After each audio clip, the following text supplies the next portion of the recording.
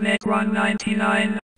Alright, hey everybody, what's up? It's 99 and today I'm back with you continuing my video series on the anatomy of a drum machine inside Beatmaker 2. So let's go ahead and load Beatmaker 2.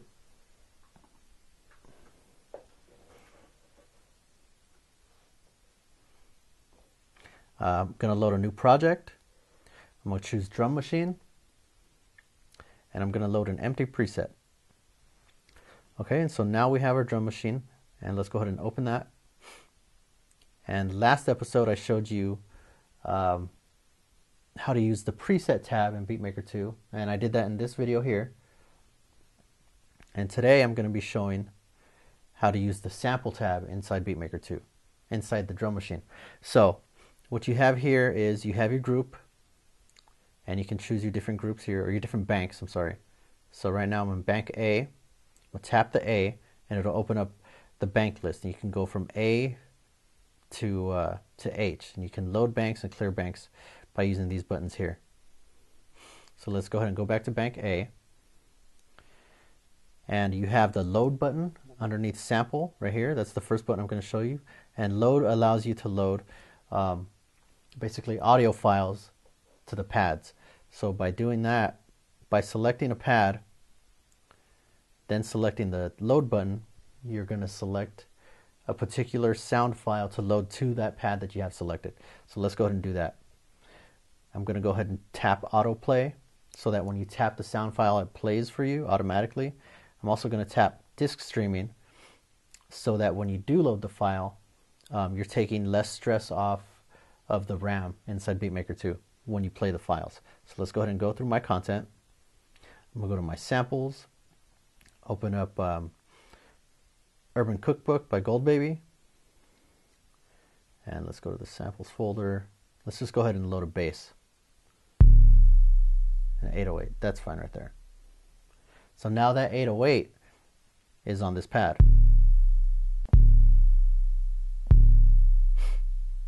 And see how underneath, or see right here, you can see the name of the file. It's bass underscore CROM 808 underscore 001, and underneath that you can see it says streaming. Okay, so that's how you load a sample, and you can do that with each one of these pads. Okay, if you want to try the quick load, you tap the quick load button, and it doesn't matter which pad you have selected when you tap that. So go ahead and hit quick load, and this window pops out from the left, and autoplay is already selected at the bottom, but I'm going to go ahead and tap streaming. So let's go ahead and see how quick load works. You go to your content. Let's see, I'll go to my samples again. Let's go to Urban Cookbook. This time we'll load a metallic sound. And the way the quick load works is you can scroll through and check out all your different sounds. But once you find a sound that you want, you tap it and hold it, and then drag it to whatever pad you want it on. So now I have my cowbell on this pad. My bass kick is still over here.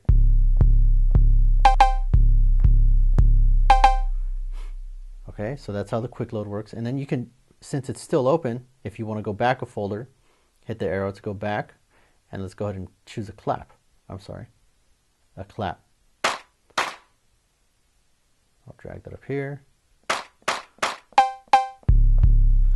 And that's how the quick load works. Now,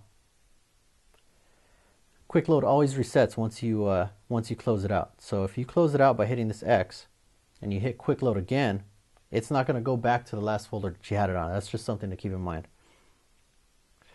Okay, so record.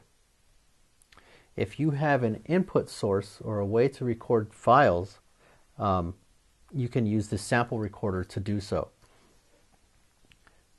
So I'm going to choose input 1, and what that is it's using the microphone on the iPad.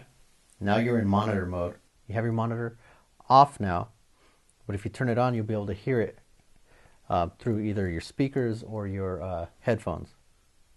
So now that I can do that, I'm getting a little bit of a feedback loop. So let's go ahead and do this real quick. I'm going to turn monitor off just so I don't hear it. So let's go ahead and record. Hit play, and it just, or it's recording now. So you're at 5 seconds. I'm going to stop it. You hit save. And now it's going to allow you to save it to your folders. So I'm going to take it back to my root. I'm going to go into my samples. I'm just going to throw it in here real quick. We'll do input 1.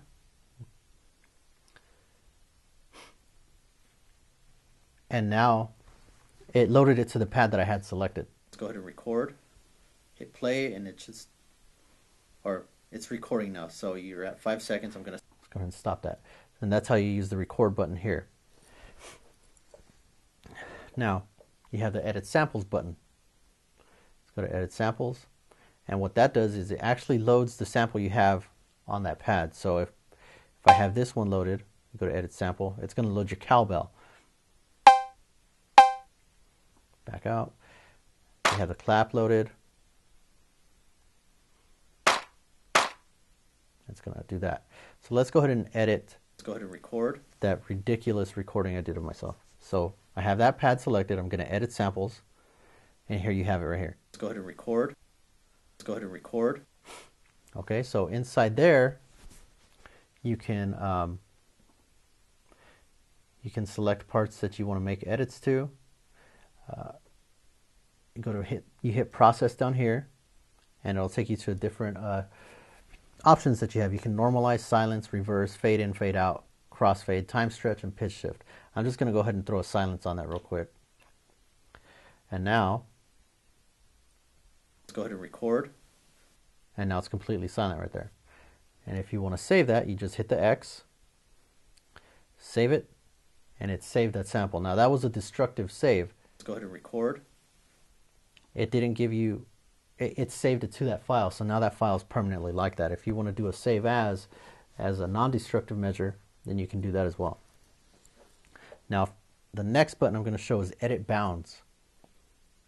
Edit bounds, I open up that file, same thing, it'll open up whatever pad you have loaded. Let's go ahead and record. So edit bounds, and what bounds are is basically the amount of time that sample is going to play. So this is the front, it's basically the start and end point of your sample. So you have this right here, that's your start bound. Okay, and if I move it here, forward, it changes the start point, so it starts later on the sample. So when I hit the pad, it'll do this. Forward, instead of doing it like this. Let's go ahead and record, let's go ahead and record, let's go ahead and record. And you can do that with your end point too. You can bring the end bound up here so it won't play the rest of that sample. Let's go ahead and record. See, and now it's done. Let's go ahead and record. Same thing, you hit X. And that one doesn't require a save, it's just actually saving the start. That's just your start and end points settings for that particular pad. Now also, we have the fade in button. So let's go to fade in. Let's go ahead and record. Let's go ahead and record. And it's very slight. It's basically to take clips off of the beginning of your sample. So if it has like a pop or a click, you can use that. Let's go ahead and record.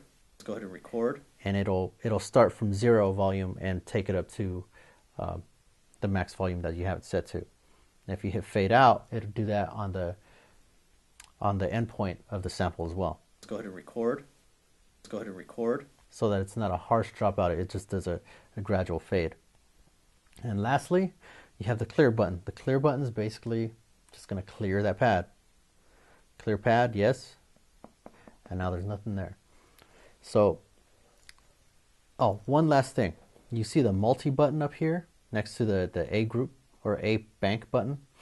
Multi allows you to select multiple pads at once to do a mass change to a setting.